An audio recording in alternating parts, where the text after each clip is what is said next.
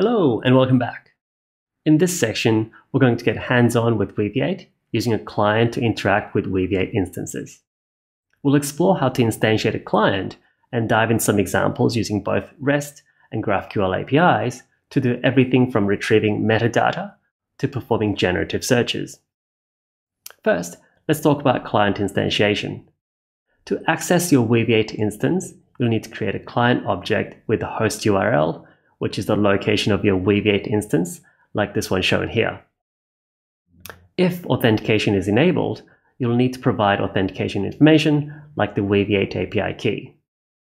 If you're using a vectorizer service like Cohere, Hugging Face, or OpenAI, you'll also need to provide API keys for them.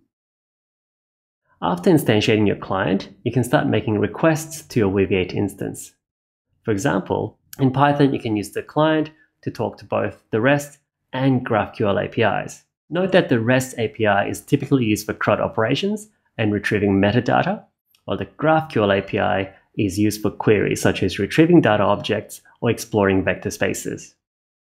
Below, we've prepared a set of hands-on exercises with code examples, so you can try them out yourself and compare the responses to our expected responses that are also provided. And when you're done with them, feel free to try varying the queries to see what happens. We're really excited to have you get started with Weaviate and to see for yourself firsthand what it can do for you and your data. Thanks for watching, and we'll see you soon.